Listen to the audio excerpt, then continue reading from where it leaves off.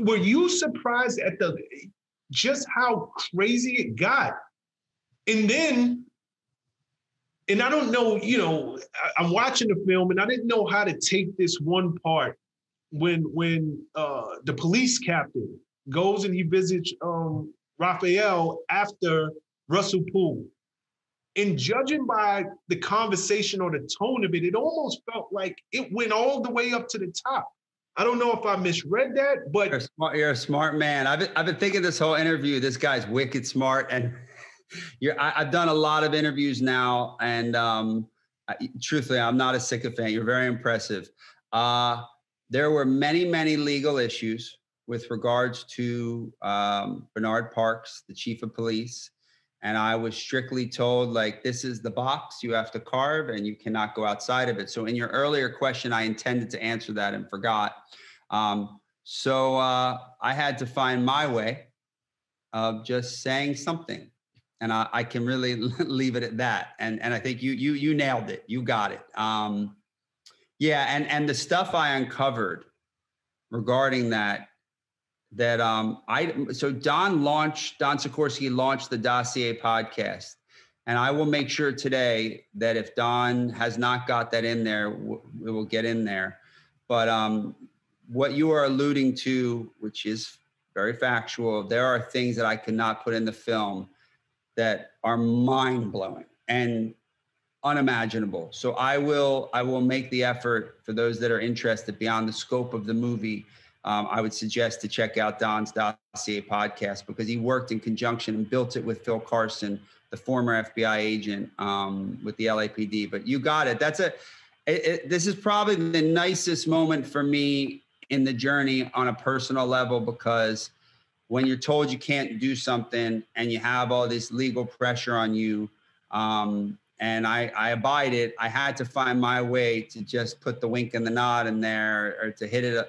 And to think that you got it, that makes me think and believe maybe other people did. So I think if you watch the film, if you really pay close attention to it, because I was kind of like, really? I was like, I can't wait. What's going on here? Yeah, because it would make no sense otherwise. Like, you got to fall on the sword here. So I fought so hard to get that stuff in the movie. You have no idea. Are you serious? Yeah, this stuff was tough. I fought. You're bringing me back, man, to some painful, crazy stuff, man. I fought. There's a lot of things in there too. So because I felt like that was our job and responsibility, same thing with the Amir Muhammad stuff. Absolutely. Stuff is tricky stuff. Nah, and again, it feels like when you go down this rabbit hole, you have no idea just how deep it gets. It's almost unbelievable.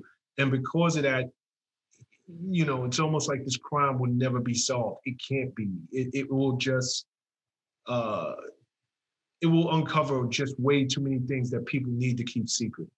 Yeah, it does not serve the larger, greater, LAPD and the city. But I'd like to believe we solved it in the movie. Well, put it this way, before I let you go, I thought it was so clever. Maybe clever is not the word. I love the way that you put in when Miss Wallace had the lawsuit against the city of Los Angeles. Mm-hmm. And it was a mistrial, if I get it correct. Yes. But the case is now reopened. And because it's an active investigation, nobody can get their hands on those files while this thing is an active investigation. Mm-hmm. But it'll never get solved anyway. So this thing will just go on, and no one will ever have closure. Yeah, and I just thought that was dope that you put that in there, because again, that's one of those legal loopholes. Yeah, you know, whenever I was going through these things, there were moments where I was like, wait, what does this mean? Or like, even if I think I know what a mistrial is, I still got to go look it up or ask Sergio, hey man, can you explain this to me? Like, you know, my parents having, you know, legal background, like talking to my pops being like, can you explain? So I realized, well, wait a second. If I'm trying to figure, and this was not just one, there was many of these things. Like if I'm trying to figure these things out, I got to make a movie for anybody that they could just get it.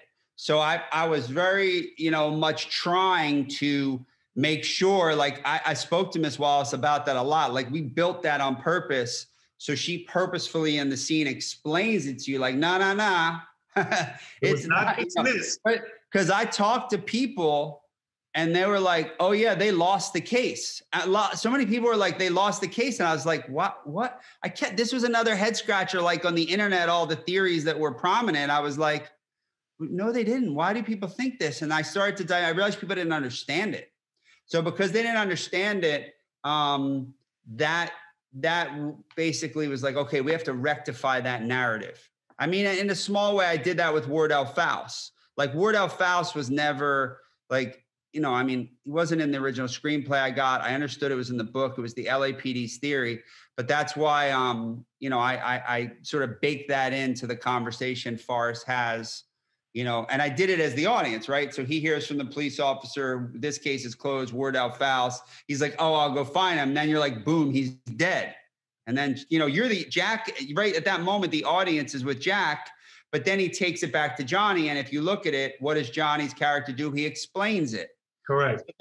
All that, there's a lot of that in the movie because I'm like, how you got to explain the Wardell Faust thing. You can't just like, so it's similar connective tissue. Like there was a lot of things I was like, people don't understand this. We have to explain it. So I had to find savvy ways, clever, good word, ways to like Trojan horse those little things in and get them in and like make sure they were clear for people and dummy proof, you know, like make sure they really, because if you get confused in a movie and you're thinking about that while the movie's moving ahead, I failed at my job.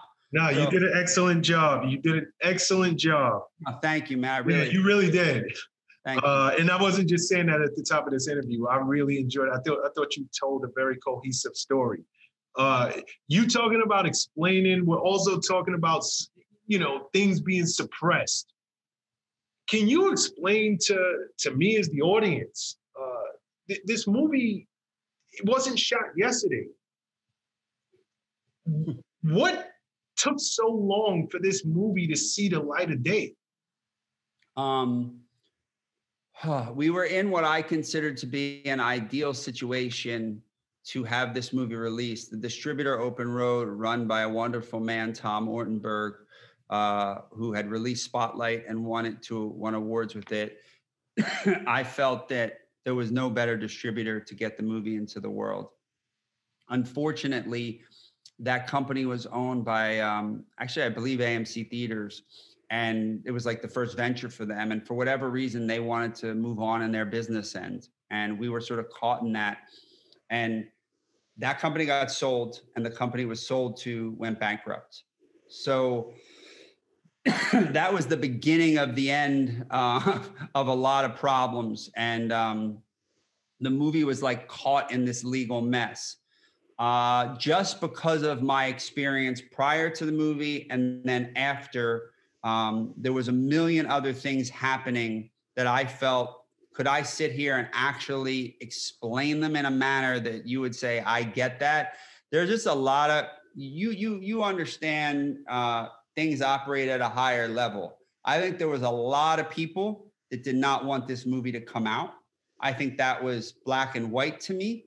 And I think those people, some of them are incredibly influential. And I think that was par and parcel to the other problems this movie was having.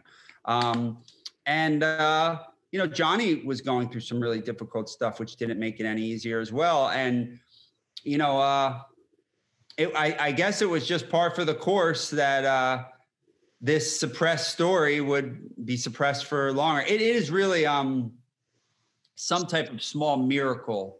I still can't believe the movie's out.